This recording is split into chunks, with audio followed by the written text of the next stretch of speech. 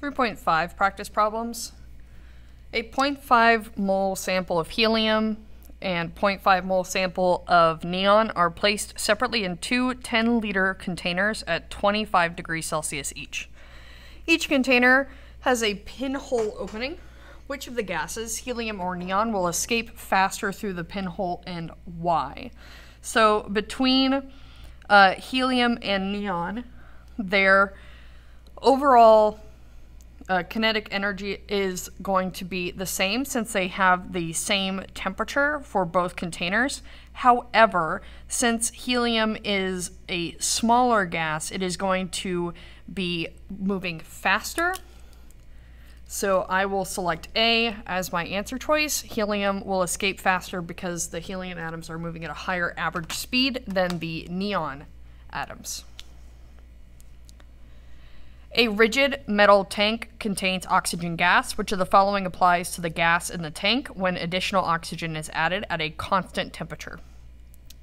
So constant temperature and it being oxygen and oxygen means that my overall speed of the oxygen is going to stay the same.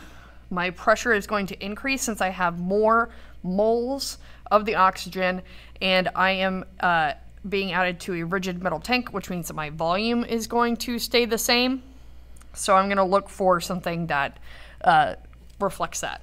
Volume of the gas increases is not going to be true. My container is at a set volume. The pressure of the gas decreases. That is not true. I have more gas molecules, so my pressure increases. The average speed of the gas molecules remains the same. This is true since we have the same temperature being for all of the oxygen, so they're going to remain the same speed. The total number of gas molecules remains the same. No, I'm adding oxygen. The average distance between the gas molecules increases. No, if anything, the average distance is going to decrease since I have more molecules in less inside the same space.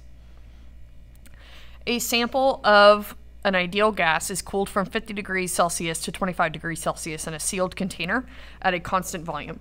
Which of the following values for the gas will decrease? So I have decreased the temperature, which means that I have decreased the energy of the system. So I should be decreasing the speed of the molecules. The average molecular mass is not going to change. The distance between the molecules is also not going to change. I'm not changing the amount of gas that's present or the size of the container. And the average speed of the molecules are going to decrease since I have less energy in my system.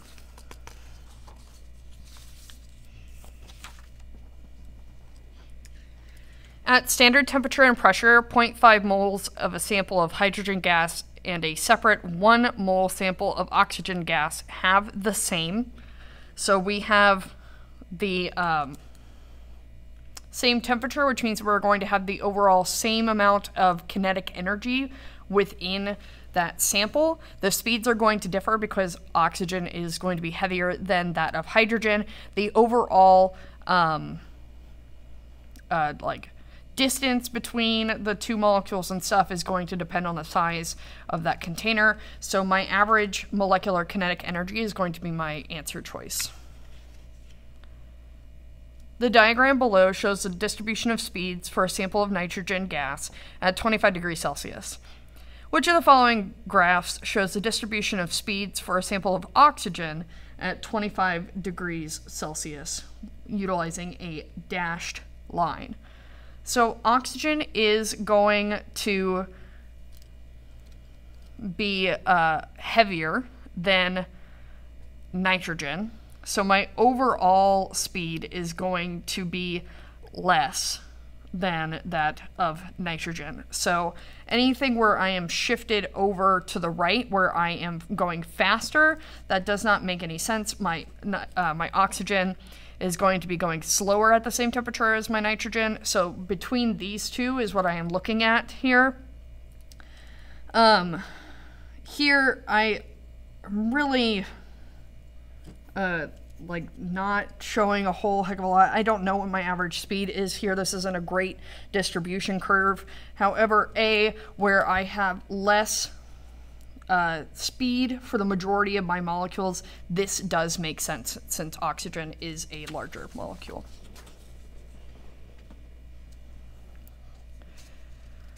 Equal numbers of helium, argon, neon are placed in a glass vessel at room temperature. If the vessel has a pinhole-sized leak, which of the following will be true regarding the relative values of the partial pressures of the gases remaining in the vessel after some time that the gas mixture has effused? So I'm basically asking if we have initially the same amount of all of these elements, after some time has gone by, who is going to have escaped the most, who's going to escape the fastest, and therefore will have the least number of moles, and therefore the least partial pressure. Helium is my smallest gas, followed by neon and then argon, so it should go in that order. I should have the least amount of helium, which means that it would be contributing the least to my partial pressure, then neon, then argon. That answer choice is answer choice A. The following question refers to the 1 liter flasks shown below. In which flask do molecules have the greatest average speed? So speed is specifically going to be influenced by temperature. And then if I have a lot of that particular gas, then they are going to hit each other a lot more, and so can't quite get as speedy. And my overall size of my molecules are going to be an influence as well. So my two highest temperatures are between this sample B and this sample of D.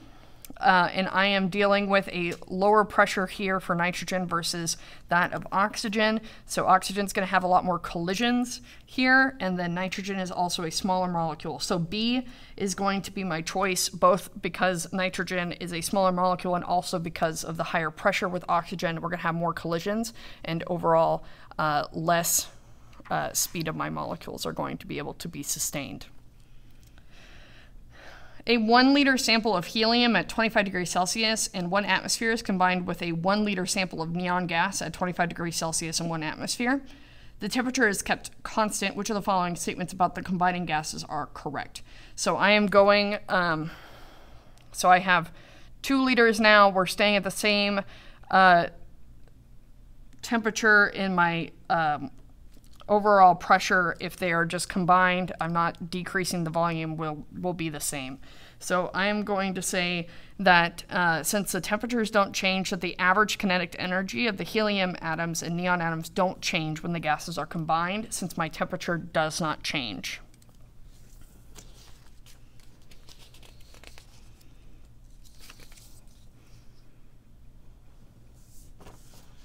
The graph above shows the distribution of molecular speeds of 4 different gases at the same temperature. What property of the different gases can be correctly ranked using the information of the graph, and why? So with our general speeds, we are able to predict the masses of those gases. And so I am going to say answer choice D, the molecular mass of the gas, because the gas molecules have the same average kinetic energy, and mass can be calculated using the equation kinetic energy is equal to 1/2 mass times velocity squared.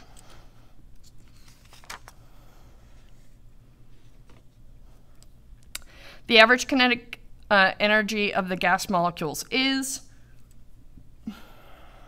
I have different sizes of the actual molecules, different pressures, but the same temperature. So that means that the kinetic energy of the gases is going to be the same across those different gases. An experimental apparatus represented above is used to demonstrate the rates at which gases diffuse. When the cotton balls are placed in the ends of the tube at the same time, the gases diffuse from each end and meet somewhere in between. where they react to form a white solid. Which of the following combinations will produce a solid closest to the center of the tube? So as a reminder, we should be looking for something that has approximately the same mass, because that means that our overall velocities will be the same. So we would be looking for similar masses. So hydrogen and chlorine, we're going to, hydrogen has a mass of approximately 1, chlorine has a mass of approximately 35. So we have a mass of approximately 36 for the hydrogen chloride. And then hydrogen bromide, hydrogen has a mass of approximately 1, and bromine has a mass of approximately 80, so 81. Carbon has a mass of approximately 12. There are 5 hydrogens, and then nitrogen has a mass of approximately 14. So 19 plus 5,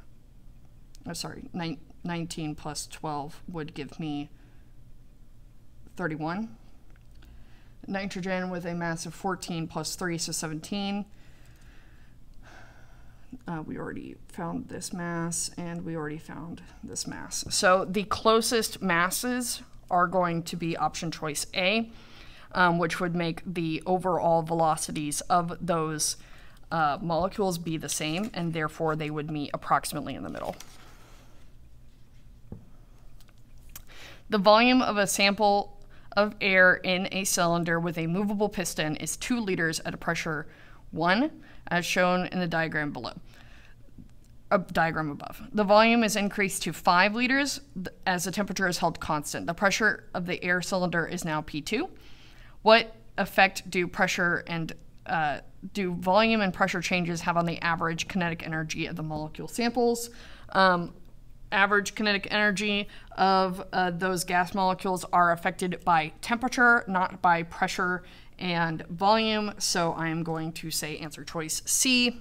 The average kinetic energy stays the same.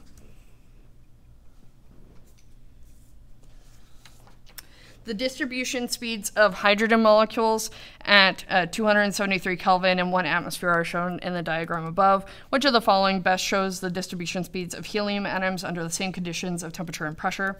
So helium is a larger molecule, which means that it should be moving slower.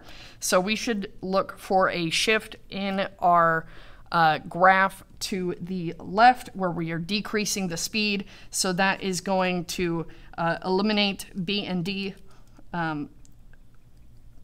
For option choice C here, we have basically the same curve available, except for we just also have less molecules here. That isn't going to give us the answer choice. So we want answer choice A, where we have shifted our average speeds to the left since we have a larger molecule.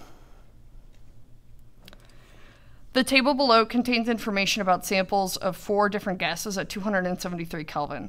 The samples are in 4 identical rigid containers numbered 1 through 4. Under the conditions given, consider containers 1, 2, and 4 only. The average speed of the gas particles is, so not the overall kinetic energy, but the general speed. So in 1, 2, and 4 exclusively, we are going to be looking for the smallest molecule. That is going to be the one that is going the fastest between helium, neon, and sulfur dioxide. Helium is my smallest particle, so that is going to be the thing that is going the fastest.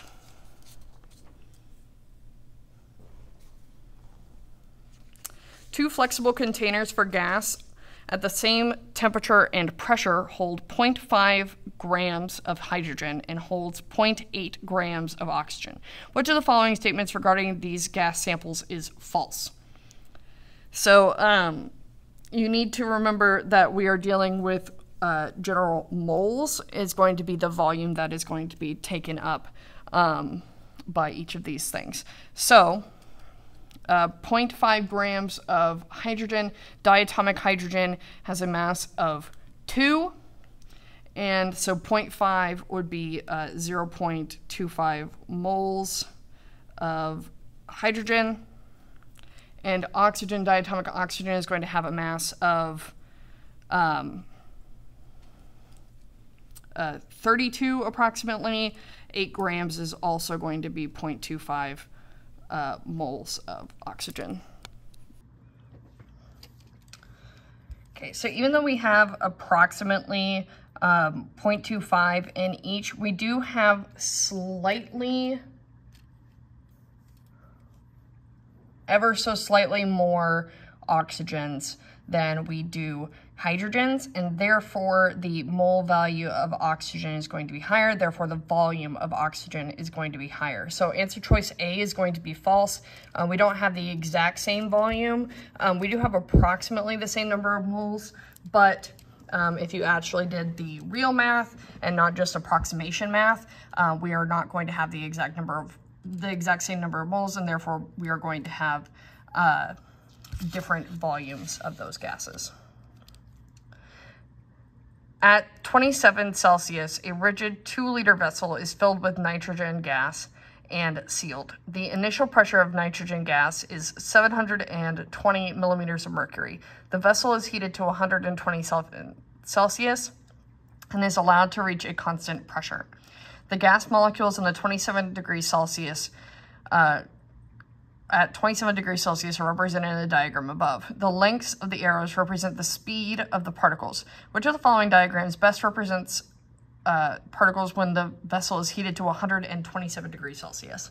So we are very much increasing the temperature, which means that we are increasing the overall energy, the kinetic energy of that system. And we are not changing the actual components. We are just going with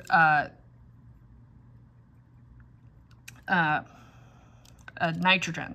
So answer choice C is going to be eliminated because we have a breaking up of those nitrogen molecules. That does not make any sense.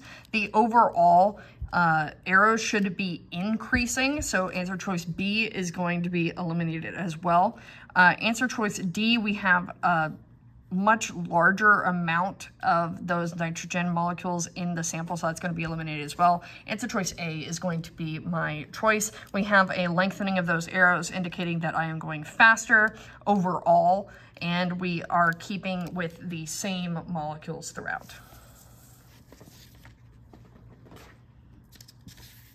The graph above shows the speed distributions of molecules in a sample of gas at a certain temperature. Which of the following graph shows the speed distribution of the same molecules at a lower temperature as a dashed curve?